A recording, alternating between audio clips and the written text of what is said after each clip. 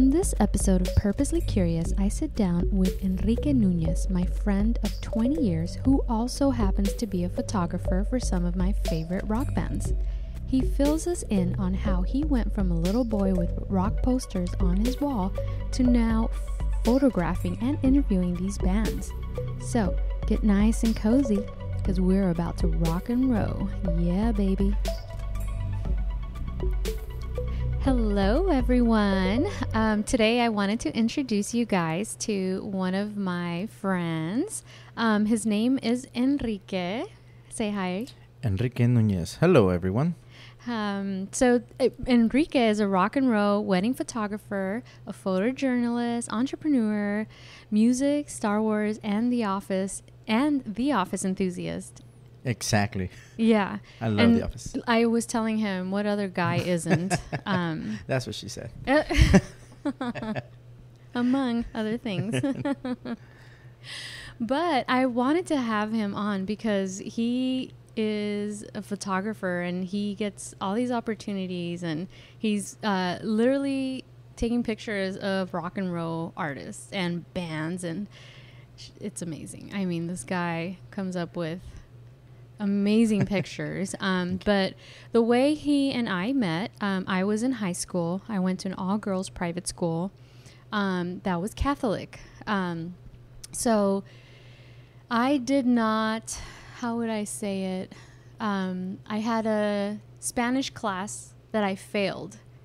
It was an elective class. That's how you get there, huh? Yes. So in my school, they give you an entrance exam, and I placed in native Spanish because I speak native Spanish, but I somehow failed the class.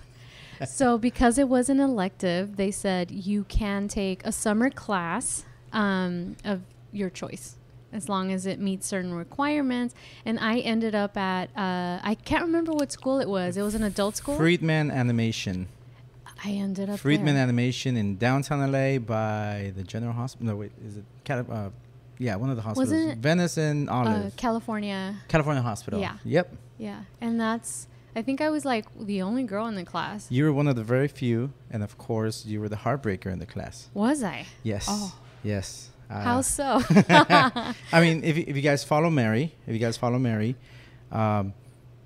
very cute, very spunky girl who, comes to animation class, which was mostly men.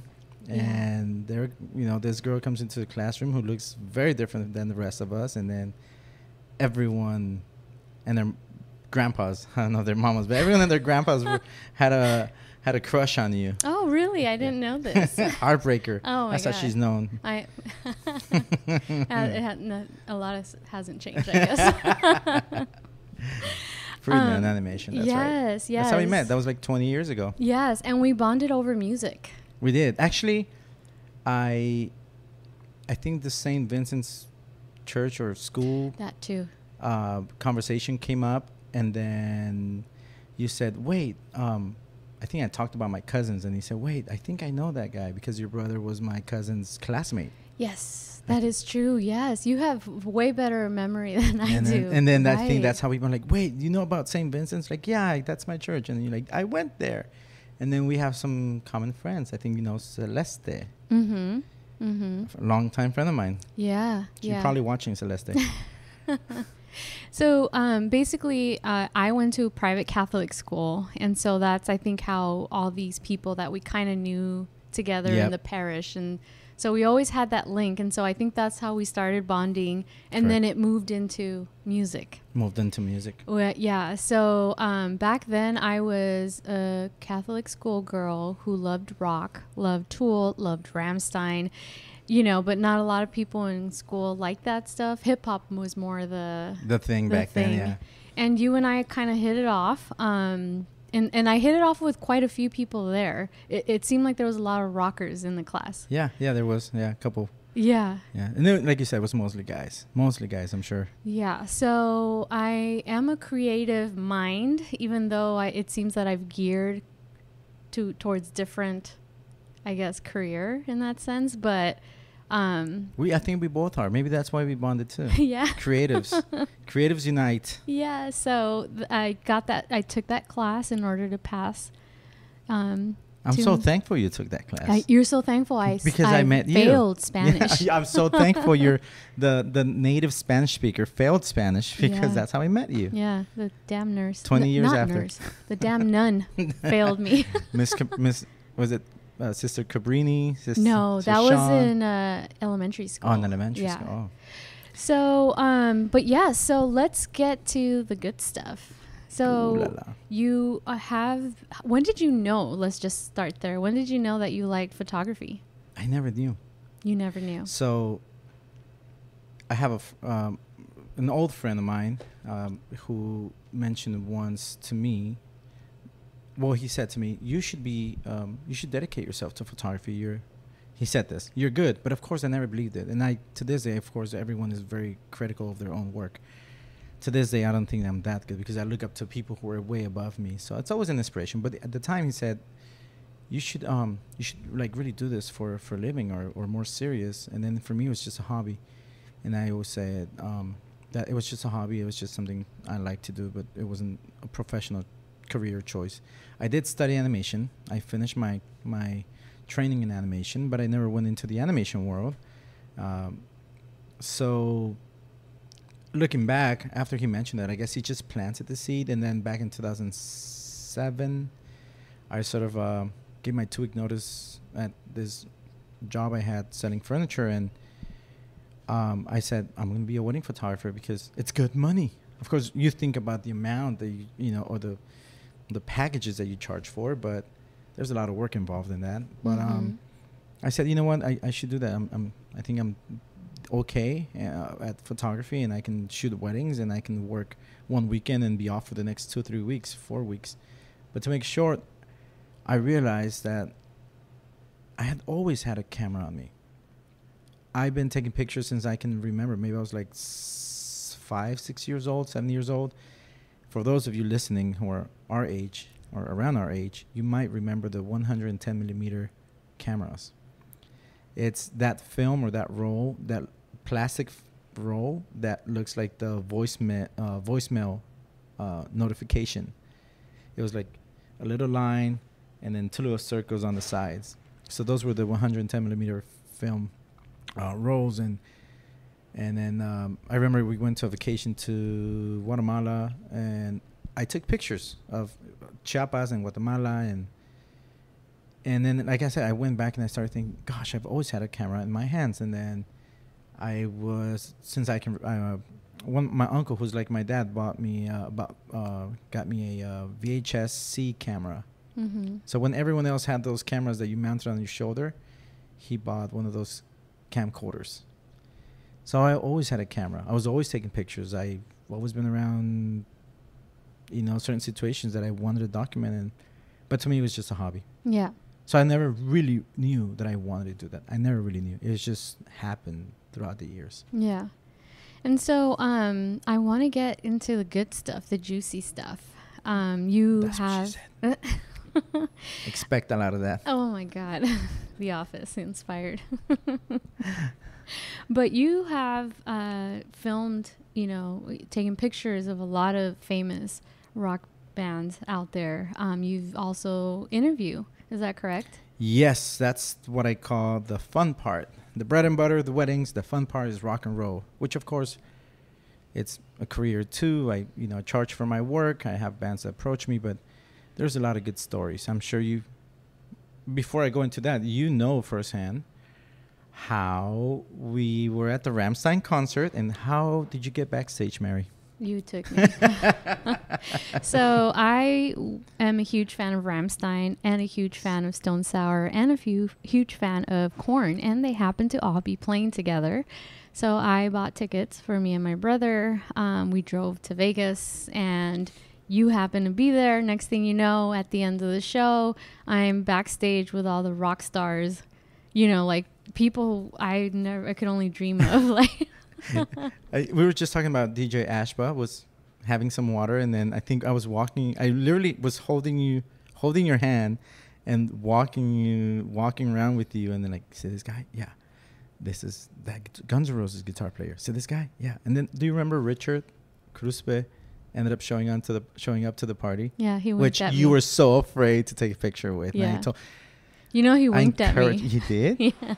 And he kept staring. And I'm like, why is he staring at me? I'm wearing like shorts, just like a muscle shirt with glasses. Yeah. Like, I'm like, oh. You stood out because everyone else looked like Hollywood, trying maybe too hard, and you looked really good, but it's just you attended a show. You're not trying hard. I wasn't trying hard. I literally had my Vans on, short shorts, my glasses, and then I noticed him, and I got really excited, and I was like, oh my God.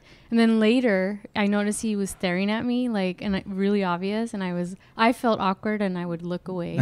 I was like, yeah, no, this is not. That was good. And one of those life experiences. Yes. But you took advantage of it. And I'm sorry if you're listening, this is the time the disclaimer comes. We actually try to wait for your brother. Yeah. But he went to the restroom? I think he met up with someone, or he was just doing his own thing. And you texted him like, I texted him, hurry. He didn't. So I was like, all right, bye. He didn't make it. He didn't make it on time, and we got snuck into backstage. Yeah. Yeah. So that was just one story, obviously. But I know that you you were up there. You have some stories about Metallica. Oh, yes, so many stories. Rock and roll. I always look back at I always say that the blessing of being able to do this, because I was born in Puebla, Mexico. I came to the U.S. when I was 8 years old. I was just here on vacation because my mom lived here. She moved here a few years before that, and my family was very reluctant for me to grow up in the U.S. So actually, one of the things that happened is one of my friends had some gangs were trying to recruit him, and they were afraid for my life. And then they asked me at some point, do you want to go to Catholic school, which St. Vincent would have been the option, or do you want to go to Mexico till everything just calms down? And I chose to just go back to Mexico. Anyways, that's a different story. But the reason I brought this up is when I went back to Mexico and I set up my room over there in our house in Mexico, I set up all these posters in my room of all the bands that I liked, that I grew up listening to. I think I reference Pink Floyd, The Wall, as being my first influence. Like, I think I was 6 years old, and I remember that I used to think, I like this. I don't know what this is, but I like this. Mm-hmm. No one in my family listened to rock or metal or hard rock or, hair metal, none of that.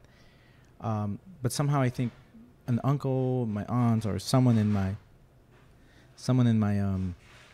grandma's house, I think they had that record. Anyway, so I think I got a hold of that, and I checked it out. I liked it.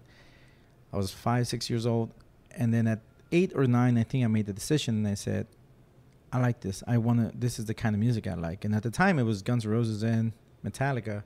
Yeah. Being during their 91, 92 tour. So they were at the peak. At the peak of the career of the Black Album. So I leaned more towards Metallica and heavy metal. But where I was heading with that is my room was always full of posters. Sepultura, Metallica, Red Hot Chili Peppers, Megadeth, you name it, like Guns N' Roses, all these bands, right? White Zombie, Rob Zombie, of course. Anyway, so I guess in a way I was always drawn to that, of course, and the music and the imagery.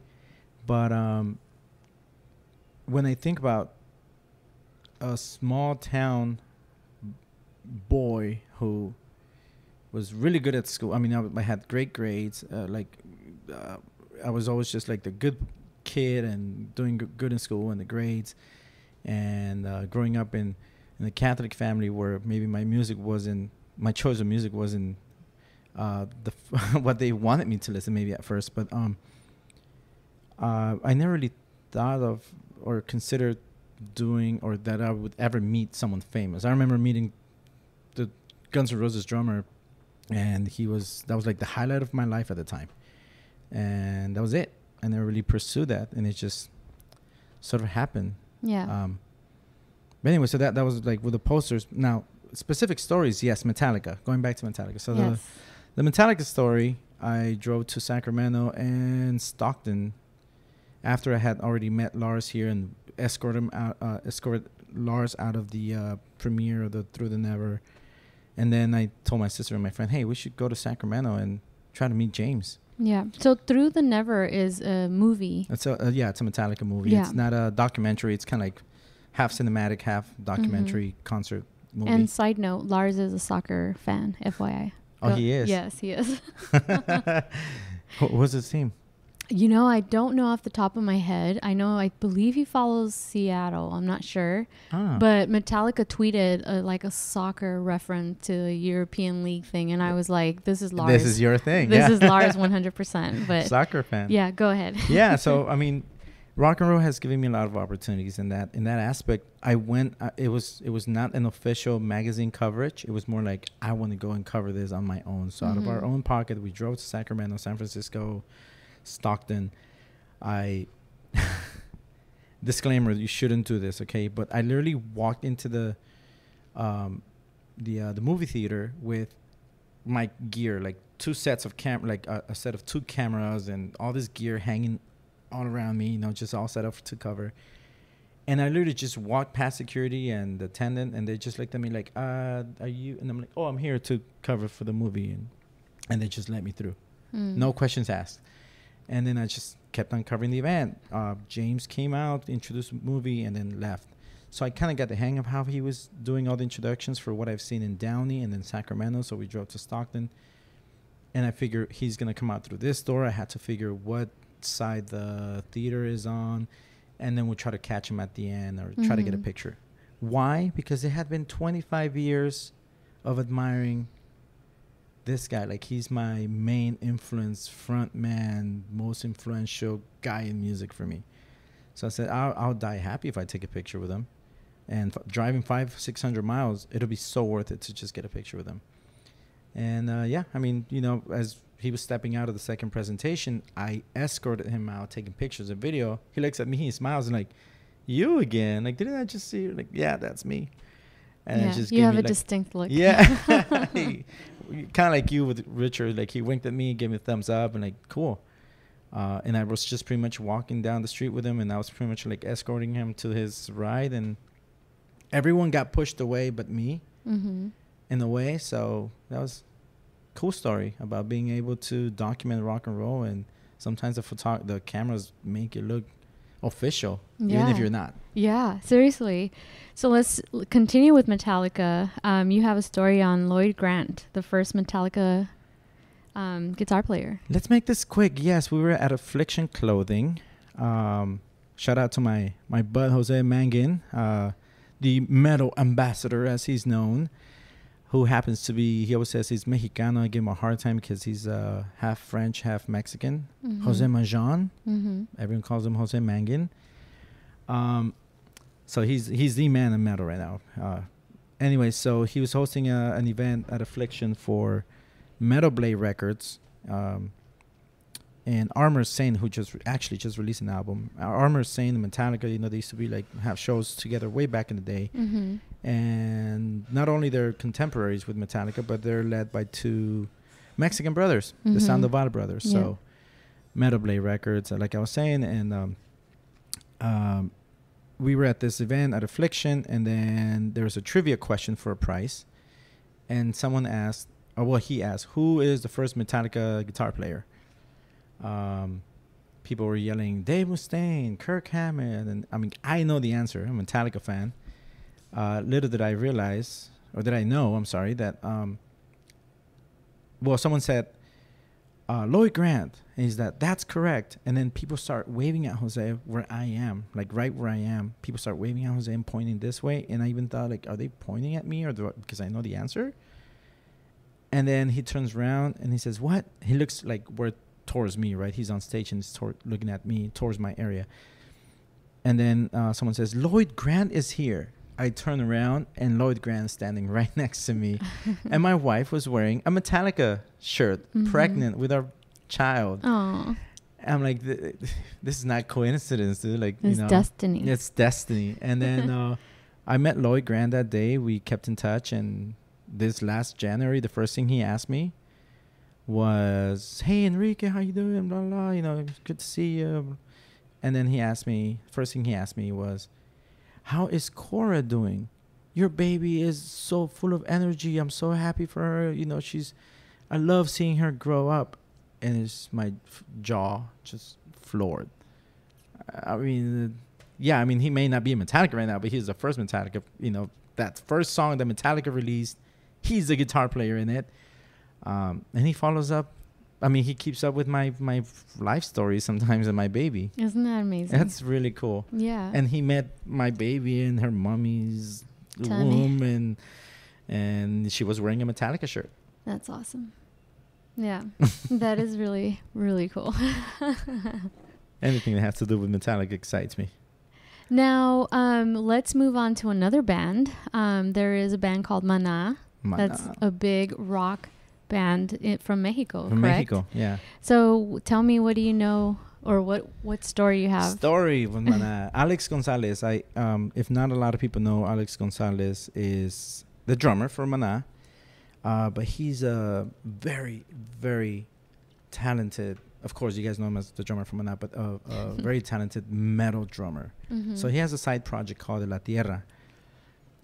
It's himself, Andreas Kisser from Sepultura, another one of my favorite bands. Mm-hmm. Harold Hopkins from Puya, and then he just substituted Señor Flavio from Los Fabulosos Cadillacs, and Andres Jimenez from Animal. So point is, I interviewed him for the release, the last tour when he was here in LA. So here's the great thing about this. If you're trying to meet any of the Maná guys, you're not getting near them because they have tons of security around them. I mean, you know, they sell out Staples Center, the Forum, 5 nights in a row. Yeah. That's the kind of band they are. I guess only Taylor Swift does that. Yeah. So for those of you listening around the world, because I have people in India are listening. I'm still flabbergasted by that. But cool. They are essentially, if you guys have heard of Metallica, they're like the Metallica. When I say the Metallica, the music isn't the same. Correct. But in regards of how big Metallica is, that's yes. what they are for Mexico. Yes. And Latin America. And Latin America when it comes to rock. And they're still selling out. Oh, yeah. They're like the Rolling Stones of Mexico. So yeah. I know maybe the Rolling Stones or these major bands, they sell out, 20,000 seat venues, maybe mm-hmm. 1, maybe 2 nights. Yeah. Maná sells 5 nights in a row. Yeah. So that just goes to show you. That's just how mm-hmm. big they are. Exactly. So Alex's side band, Soleil de la Tierra, his side project, which is more metal oriented. Maná's more rock pop now. They used to be more rock. Now they're more pop rock. Anyway, so I interviewed him, and then at the end of the whole interview, I just told him, "Hey, Alex, do you remember this one time you did an interview for a radio show, and this lady called in, and she said, 'Hey, my name is, people call me Mama Maná,' which is the band's name, but a lot of people from my retreat and my church program, they call me Maná. Funny story. That's what they call me. So I asked Alex, and he said, "Yeah, I remember that interview." And actually, my mom the host of the radio show hung up on my mom because they thought it was a prank call.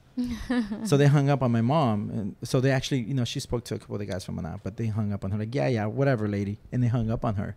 So I asked Alex, like, "Do you remember that call? This and that." And she's like, "Yeah." "Oh, I remember that call. Yeah, it was an interview, etc. on the radio station." I said, "Yeah, that was my mom." They actually call her Mama Maná because people call me Maná. So I was a little embarrassed to say that because his band is Maná. And he started laughing and he's like, sending greetings to my mom. And he's always been such a, replies to my messages on Instagram, repost stuff about me. Anyone that, if you have a party here for Latinos, Hispanic people in LA, in the US, you are dancing to one of these Maná songs for sure. Yeah. And if this means if you're like from any other culture and you've been to a quinceañera, a wedding, a party, if people are drinking, they're dancing to that shit. How does it go? Oye, mi amor, no me digas que no. That's Alex, yeah. Or me vale. Yeah. So for sure, if you guys have been drinking or at any of these parties, that shit always pops up on the rotation. For sure. Alex is such a great guy. He's very, very humble. Yeah. Very cool guy. Yeah. So let's move on. Same genre, metal, right?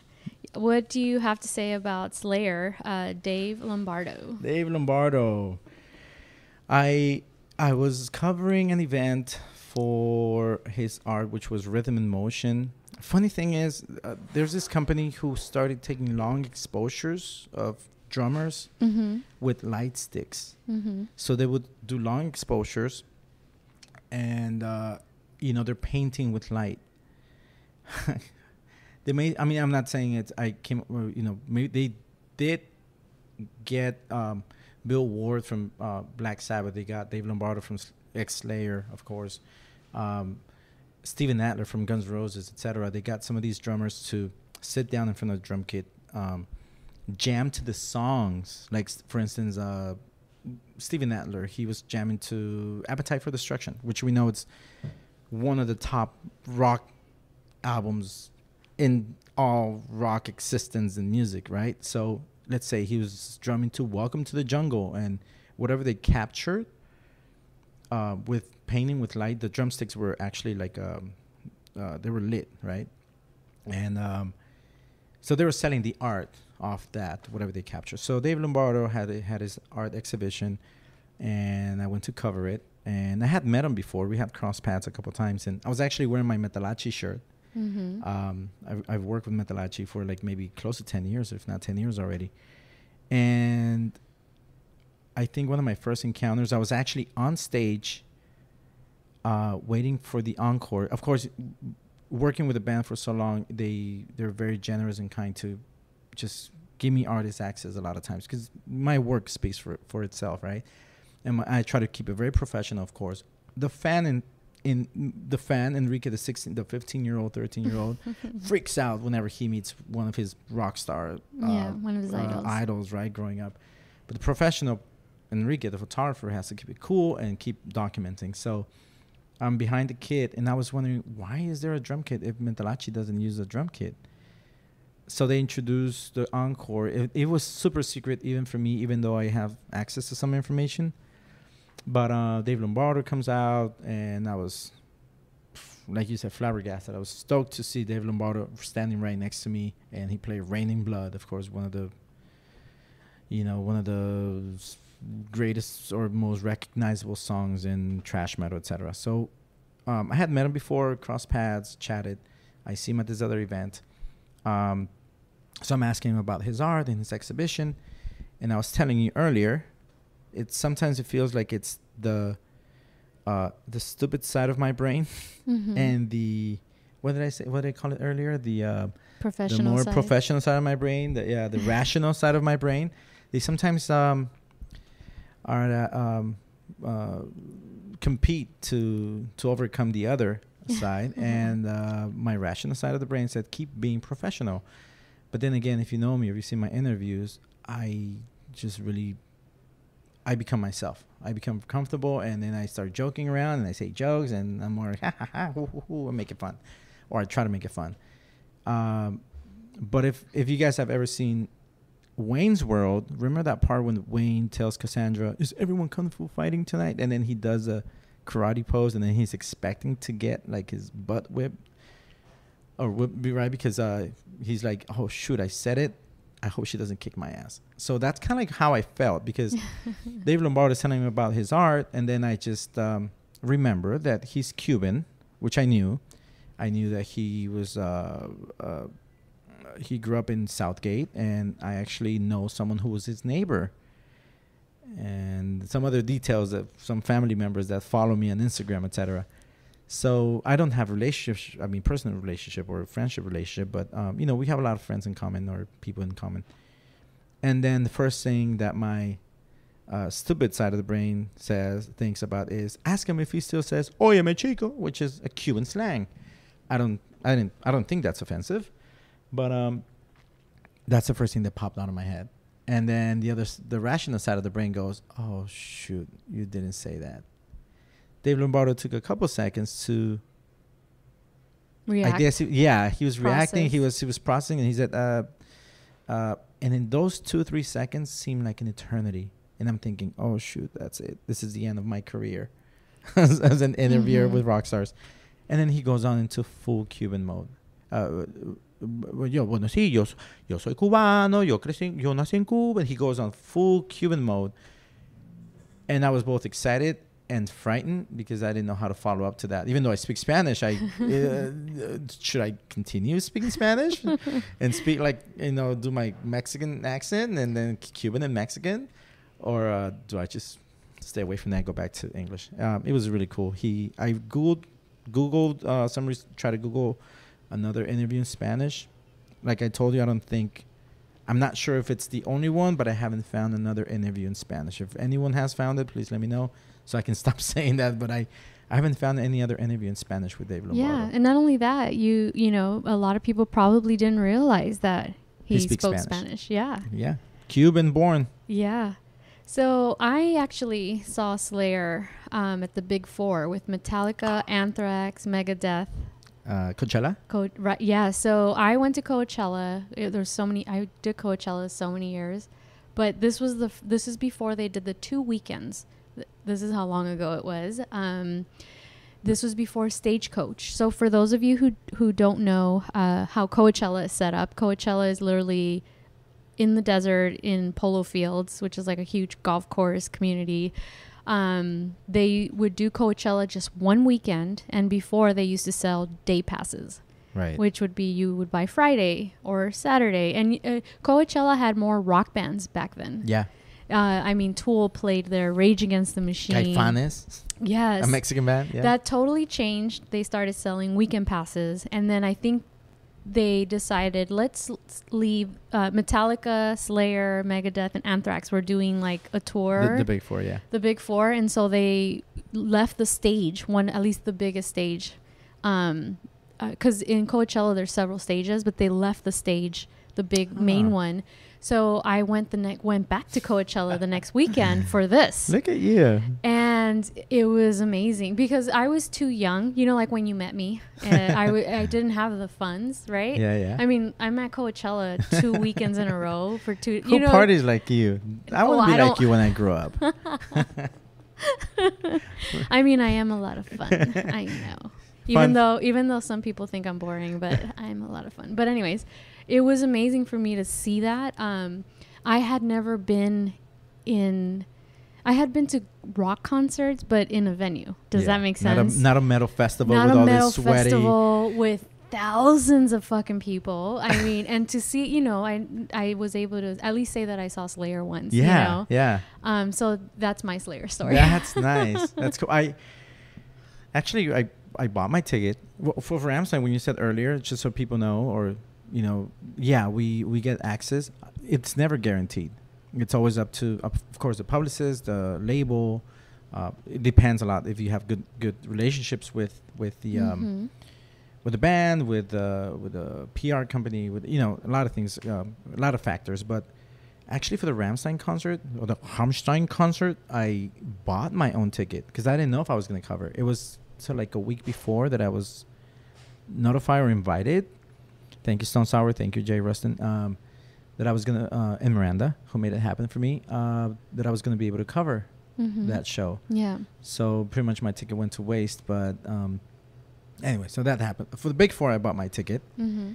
And what I remember is a big part of the concert for the Big Four, I was babysitting my drunk friends. Yeah. I missed a big part of it. Oh my God. It was amazing. Yeah. Like my friends, so I went from like my certain Coachella group friends, and then I went from like my different type of friends, you know, which it's crazy because if you guys see me, I don't necessarily, I mean, I give off rock vibes to an extent, but I don't think I'm fully like rock. Like people aren't surprised because they'll see me with my Doc Martens or my Vans, you know what I mean? Like I have a certain like California rock vibe, but I'm also, sometimes people are like, people might think you're Gwen Stefani. No, it's crazy. She came up in one of the episodes where we were talking about 90s nostalgia, and I was just saying that the demise of No Doubt was when they really went pop gearing towards her. But anyways, that was my story. And I to see Metallica, Slayer, just to see those bands live in one stage was ridiculous. I mean, guys, I had never seen a fucking bonfire. Like these people were taking off their shirts, throwing them in the middle, lighting that and shit up, dancing around the fire. And I was like, all right, I've been. Is this gonna be a barbecue? I hope no one lands on top of the fire and starts roasting. It was crazy. I was like, yeah, it's definitely not safe. It was like day and night. Coachella was like PG. And people do drugs at Coachella, but it was. Like, I was gonna say, yeah, but it was PG. And then when I went to the Big Four, it was like it's heavy a different metal environment. Yeah. And to be honest, I love how you can transition from one. And if you ask me to go to Coachella, I will probably attend to shoot it. And then a lot of times I've met so many people that I don't know who they are, because, I mean, I think I am very encased in rock and metal. So I have a friend who's a tour manager. Mm-hmm. I indirectly, I think I owe him that he helped me so much, because he once gave me access to start shooting this one band that he used to work with. And he deals with, you have no idea how many people I've seen of bands that I admire that they know this guy, right? He's one of my best friends. And Jerry, I'm going to say his name, Jerry. So I see so many people, how much he's loved and appreciated. But to this day, he always tells me, how do you remember the names of all these bands and people? And like, I know you do this like professionally, like you work with bands, but how do you remember? And I'm like, it just comes natural. I guess a sports broadcaster, it amazes me how someone like football season learns 1,500 names. Yeah. Or statistics, right? Or statistics. Like, yeah. People ask me, I'm like, I don't know everything, but I can keep talking for hours about every person. We're at the shop. Can we say that? We're at my shop here in Pico Rivera. Everyone that comes into this, or I shouldn't have said that, but every person I come across and is wearing a rock shirt, a lot of times I just have a story about that band shirt. Like, there's got to be a story. Yeah. I didn't get to see the full Big Four, but I've seen Anthrax a couple times from side stage. I've seen, I met Metallica, a couple, except Kirk, from different situations. Slayer, Dave Lombardo and Kerry King. Kerry King was there you remember we were stepping out and Kerry King was walking in. I don't know if you remember that. When we were all meeting outside before we went to have dinner, breakfast. Yeah. After backstage, we were walking out, and then I told her, "Oh, that's Kerry King coming." So Kerry King was there. Anyway, so Anthrax, Megadeth. Can we just go back to the breakfast thing? Can you tell them who we were having breakfast with? Yes. Do you want to say also how I fell off my chair? My backpack was so heavy that it pulled my chair. I did not notice my chair had fallen back, and I tried to sit on my chair, and I became the biggest clown, and I looked so stupid in front of everyone. Everyone thought I was drunk, because of course there was free booze backstage. Yeah. And you had one drink. I think I might have had one drink. Yeah. You told me, like, I had one, and I don't think I should have any more. Breakfast, yes. So actually it was Susie from iTunes. She's like the gatekeeper to all music in iTunes. Someone we cross paths with a lot of times. Jay, who produced Stone Sour, Corey Taylor, and Avatar, and Amon Amarth, and all these bands. A buddy of mine, very very cool, successful producer. Miranda, I think Miranda, my friend, was there. She's my BFF. She calls me the Metal Mexican. She's honorary Mexican, even though she's from England, but she's an honorary Mexican now. She's on her way to gaining cool Mexican points. And a couple of Stone Sour members, I think. Yeah. So that alone, like, I went to a concert and I'm like, okay, now I'm having breakfast with Stone Sour's like band members. That's what's up. Yeah, that's what's up. We're having and Roy. Yes. Roy Mayorga. Man, this guy, he started with Soulfly, which, of course, if you know anything, just let my soul fly free. So Soulfly, right? That was Max Cavalera's, after he departed Sepultura. That was his band, and Roy Mayorga was part of that band, and he was with Ministry at some point, and with Stone Sour.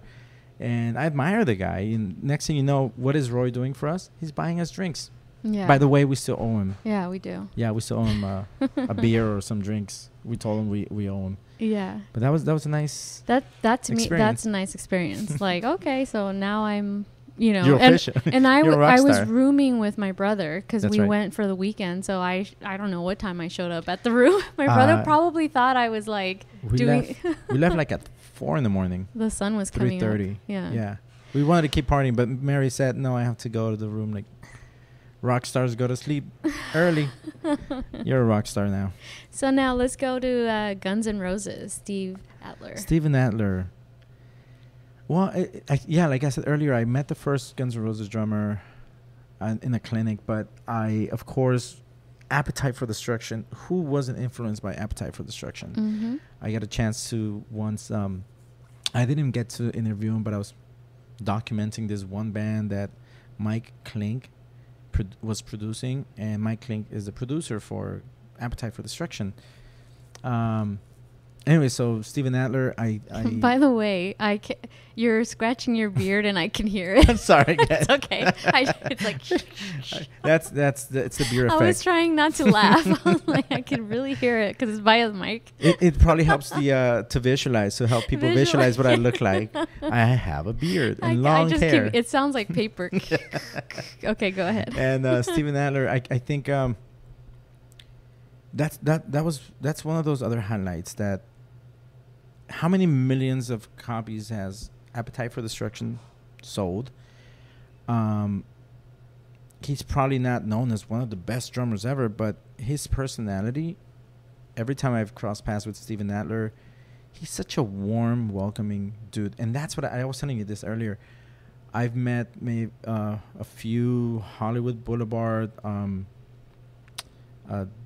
I'm God's gift to man, wannabe rock stars. I mean, they're cool. Some people are really cool, but a lot of times they behave like they're legends and they're just starting. And we met like people like Dave Lombardo and all these other people, and they just behave like any other mere mortal that you could cross paths with. And Steven Adler, I mean, I got to interview him, and again, you know, the 12-year-old me or 10-year-old me was freaking out.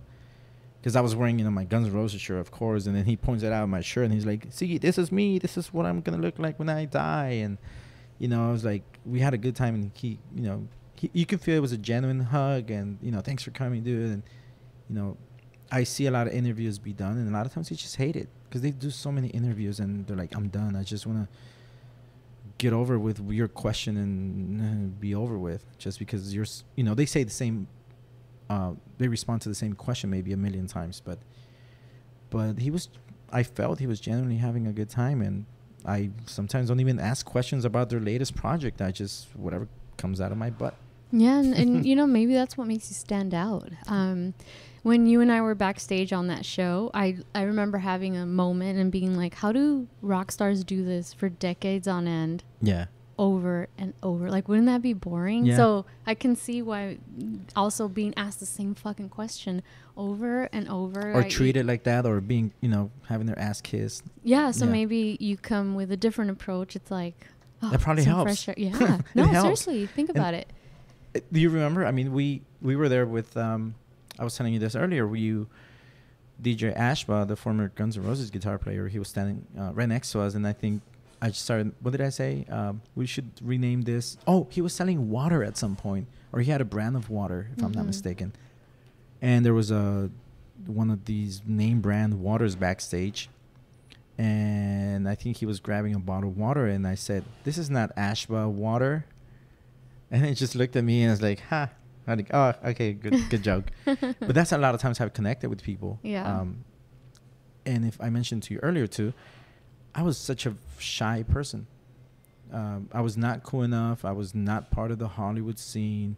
I was starting at some point, and I was not there yet. And there were people that would push me aside. They're like, "Yeah, you're not cool. We've been here long, and you know, I know this band, and I know this a couple of rock stars here and there, or groupies."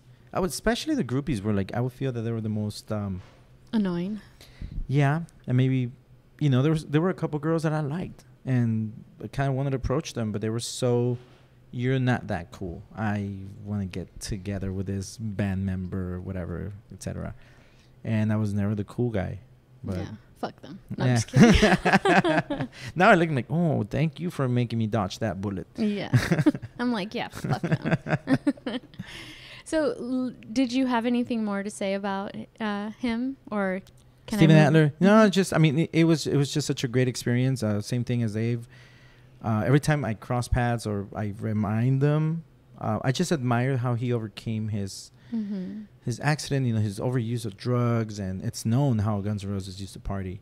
You guys have heard the story how in Mr. Brownstone?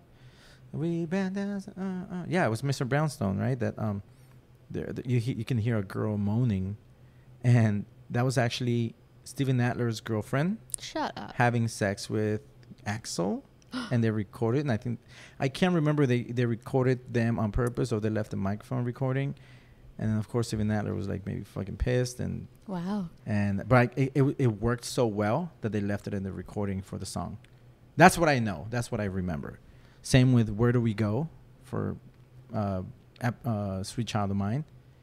I guess Axl was like, where do we go? Like, what's next? What's next now? What do I sing? But he kept saying, where do we go? Where do we go? And it just sounded good, and they kept it. Yeah, amazing. Yeah, these real stories, yeah. So we were discussing the show where we were in Vegas. Korn was also there. Yeah. And that was amazing for me to watch. Again, now that I have adult money, right? Now that you're an independent woman, successful. Hell yeah, motherfuckers. But you have a story about Mr. Brian Head Welch. Oh, yeah. There was actually this one time I saw Korn twice, 2 days straight.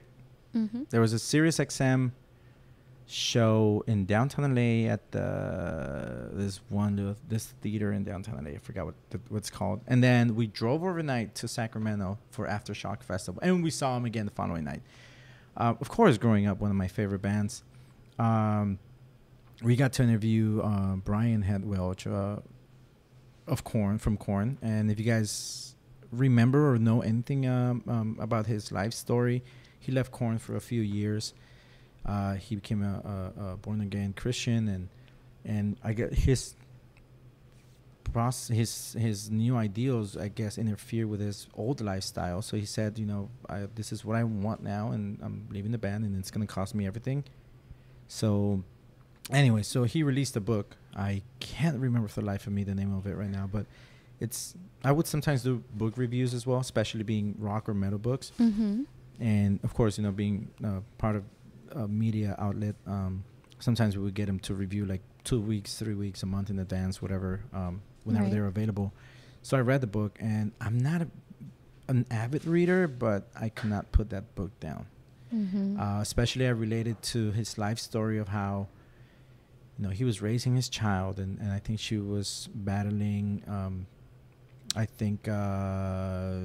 not sure if suicidal thoughts or some form of stress or something like mm-hmm. that. I can't recall exactly, but anyways, he released this book, and I identified with him so much. At the time, my daughter had not been born, but my younger sister, my baby sister, I pretty much raised her, so I feel like a dad towards her. Right. So reading his life story, it was very I related so much to his life story, and then also because of the his life as a newborn Christian. I've been raised in, I'm a cradle Catholic, and I'm still Catholic, but for some of us, I guess it's hard to maybe be accepted that you are a person of faith, but you're in the metal world because of all the things that are known or all the notions that are conceived about being satanic and mm-hmm. such. You experience that. You're in Catholic school and you can't listen to this music. But I did.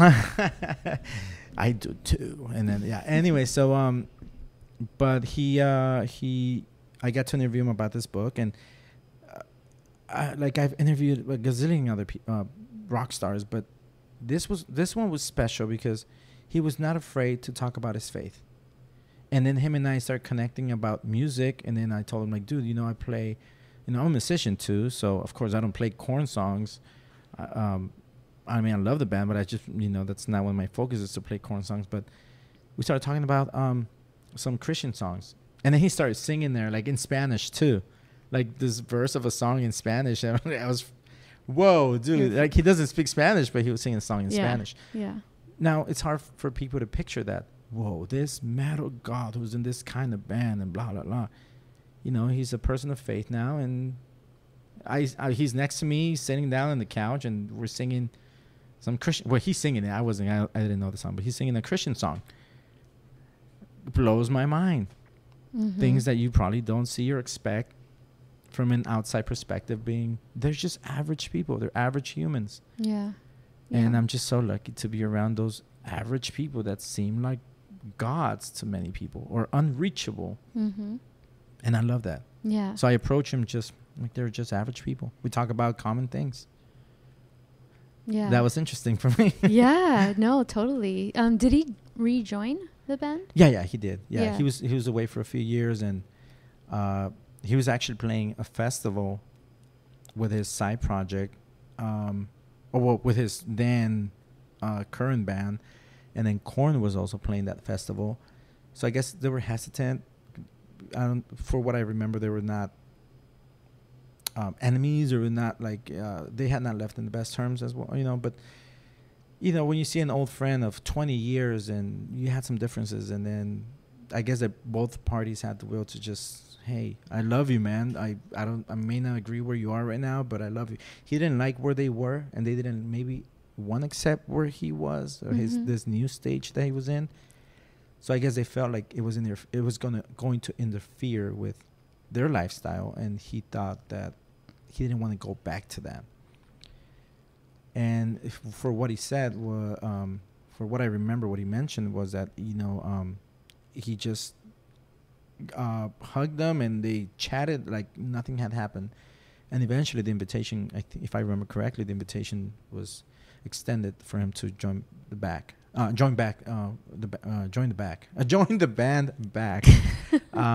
been there too. That's tongue twisters. So I guess he came back to the band, but I guess it just has some sort of agreement where he didn't want to sing or say certain things that do not align with his beliefs now. But if you see them live, they're the same band. They still rock out. Amazing. Yeah. Same with Skillet. Yeah. Skillet. Skillet. It's you know, it's a very known Christian band. Yeah. I know people in the Christian world that say, "Oh, they left. They're sellouts." And then people, of course, in the secular world, they don't really. There's people that will like, "I'll listen to your music. You're cool. Just, you know, I don't agree with you, but your music is cool." And there's some other people who totally trash them. But the rock community, the metal community, is known for being very accepting. It's probably harder for someone who has beliefs, religious beliefs, to, you know, you probably have a harder time being accepted, but it happens. Stryper, back in the 80s, they used to, I think, hand out Bibles, and they used to have this song called "To Hell with the Devil," and they toured with maybe Slayer, I think. So Slayer, Stryper, Christian hair metal band, Slayer, the type of music they are. Yeah. It's crazy. Yeah. And I'm sure you have a million more stories, but we'll be here till tomorrow morning. Yeah. So I enjoyed all of these stories, this conversation. Before we started recording, we were trying to figure out when was the last time we hung out, and it just dawned on me as we were recording. It wasn't the Korn. It wasn't that concert. It was actually Blink 182. Oh, wait. Oh, that's right. Yes, I was shooting that concert. We were talking, and I was like, you know, it just, the light went up, and I was like, oh, I lied. No, I saw you recently, actually, for Blink 182. That was a year ago. Mm-hmm. So wait, you actually came to visit me, to meet my daughter, like 2.5 years ago. Yeah, see, we're remembering now. Yeah, now we're remembering. Like, I know. And to all the listeners, I'm holding Mary accountable that I'm not going to let so many months or years pass before we get together again. Of course, after COVID, right? But it was the Blink 182. Mm-hmm. My bestie, Miranda, shout out, Miranda Panda. Hey. She was on tour with Blink and Lil Wayne, right? Actually, he canceled that night. That's right. That's right. That's Yeah. right. Oh, you were at the Irvine show. Mm-hmm. Okay. Mm-hmm. Yeah. So because I shot the Forum, and the Forum is like, for you guys that don't know, the Forum is like where the Lakers used to play way back in the day. So it's a big arena. It's a big venue. And the it's essentially across the street. Not literally across Yeah. the street from the new stadium. Yeah, from the new stadium. Which is probably here millions and millions of dollars. So it's like 20. Yeah. Oh, the new stadium, $5 billion. Because I'm a Rams fan. I was off then. I was like millions and which millions. is another topic. Yeah. I mean, we have a shared love for. Well, we'll go into that for the Niners. Yeah. But yeah, the Blink 182 show. So I shot the Forum concert. I did see Lil Wayne, Rayu. I was there with my friend Rayu and myself. Miranda, of course, got us some passes, and it's always cool. I feel as a fan, it never goes away that you get to enter through the other gates, not the general admission. Mm-hmm. And it's, I mean, it's cool, but it's nothing that makes you any better or worse than any other fan that pays for a ticket. I buy my tickets too. Yeah. And I want to remind people, I buy tickets. If I get to shoot a show, that's the bonus. That's the extra. It's never for granted that you're going to get to shoot a show, or you never drop the name, like name dropping to try to get access. That's not going to work, people. I have so many people ask me like, do you need an assistant? Can you take me? Like, no, it doesn't work like that. There's a name, there's a list, there's a limit. Like before a photographer was needed. Now they just borrow a picture from any cell phone, a great picture that someone posted on social media, and that's published, and that's it. We are a dying breed unless you maybe reinvent yourself. Mm-hmm. So maybe that's why I went from just photographer to capturing video and doing the interviews, because that kind of keeps you relevant. Yeah. Which you got to stay relevant. Yeah. I mean, I give myself 10 years before I'm too old to be cool. But that's opened a lot of doors. If I'm not shooting the show, I'm doing an interview or doing some video, which I'm not a filmmaker, but I just happen to capture videos. And there's this photographer, I forgot his name right now. His bio said, "I'm talentless but well connected." Mm-hmm. Mm-hmm. So that gets everywhere. Yeah. Yeah. That gets you. That helps. Yeah. That helps. And I like that you're very humble. And it's really very humble. Very. You have no idea. It's a sin to be this humble. No, thank you. No, I mean, I'm just a regular guy, of course, like I said earlier, from a small town in Mexico who had posters of all these rock stars on his wall. And of course, there's people who I admire who have accomplished a lot more. But to be honest, I had a lot of things against me. And I feel that I started late. Like, I've been shooting forever, but my rock and roll photography, I started like at 27. A lot of kids now, way back in the day, like when I started, people had 10 years ahead of me. Mm-hmm. But I don't see a lot of them. You're still here. I'm still here. There's a handful of people that I know and that I admire who are still in the game. One of them being Jack Lew from... Jack Lew used to shoot Guns N' Roses way back in the day. And he's got pictures he shot Van Halen in their early days and Guns N' Roses, and he has like this recognition record. His pictures are hanging at Sammy's camera, backstage pictures of Guns N' Roses. And I mean, there's a whole bunch of people. Neil Preston, the guy who shot Queen, and you guys know like that picture where Freddie Mercury is bending backwards, and there's like the Wembley Stadium. You know that picture. I got to meet him and I got to chat with him, and Iconic. Exactly. He's one of my rock and roll heroes, and I got to take a picture with him. I interviewed him a little bit, and then I got him to take a picture with him standing next to my favorite image of his, which is that Freddie Mercury. And on and on and on, and all these rock and roll photographers. I'm not going to be like them. But it's been really cool and humbling when, I guess, way back in the day, it was, I had a couple projects where I was working with a couple bands, and people came to me and they handed out a poster of one of my pictures, that was a VIP session, ultra exclusive print poster only for the people that had purchased a VIP session for this one band, right, on tour. And I guess at the time, people remembered my name or they saw my brand because it's Rockin' Pics and it's spelled differently, right? And that was one of the purposes. I wanted to have Rockin' Pics, not like ROCKING, but more like ROQN, Rockin' Pics, PIX, right? But I remember having people coming to me and like, dude, you're the this is embarrassing to I used to be called the MySpace photographer on MySpace. Yeah.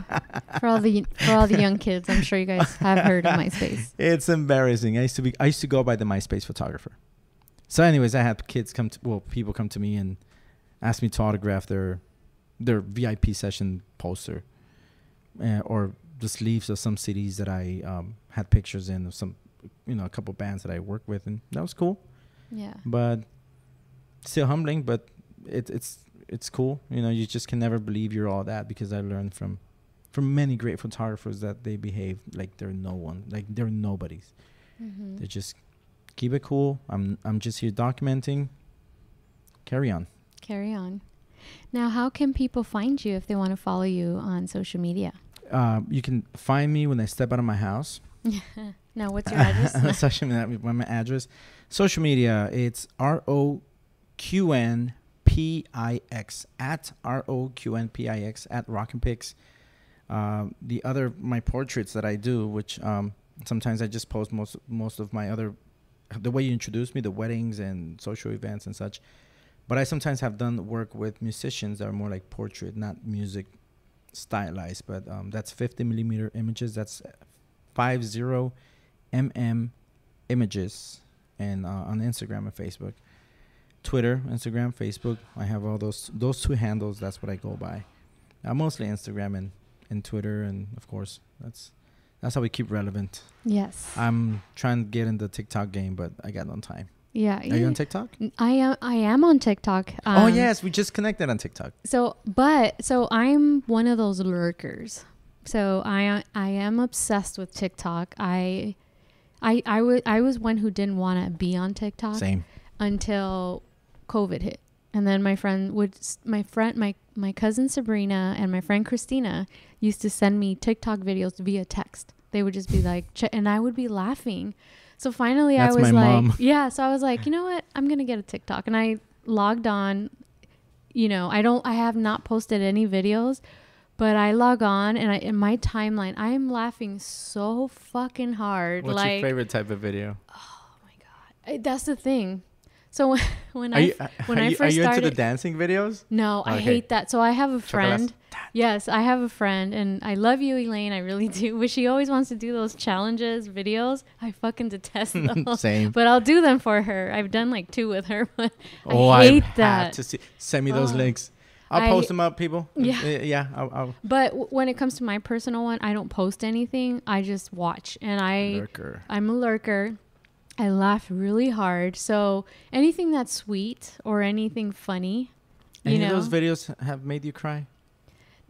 Maybe one. I can't think of it because I've liked like a million. You know what I watch on TikTok? Financial stuff. I'm very drawn to making maybe my next move. Like I'm already thinking if we are having some sort of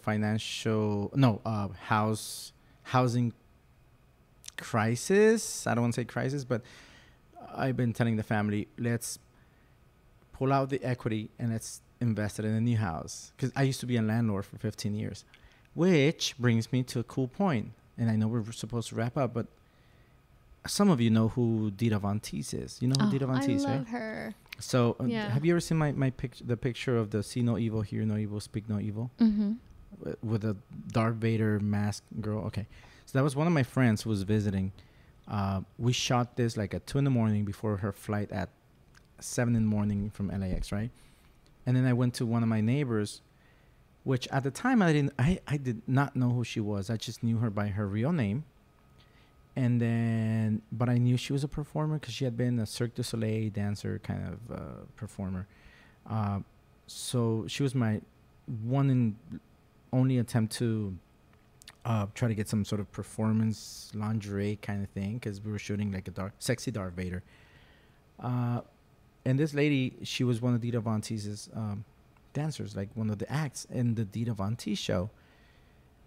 I just knew she was one of those dancers. I didn't know her professional name until one of my friends realized who my tenant and / friend was. And he said, that's Lara Nikolska. I'm like, no, that's XX, her name. Like, no, dude, that's Lara Nikolska.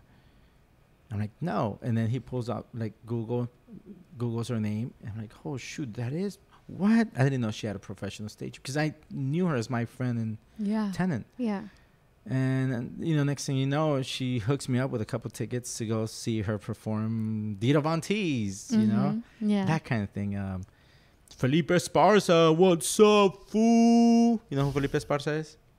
Oh, Mary's nodding yes.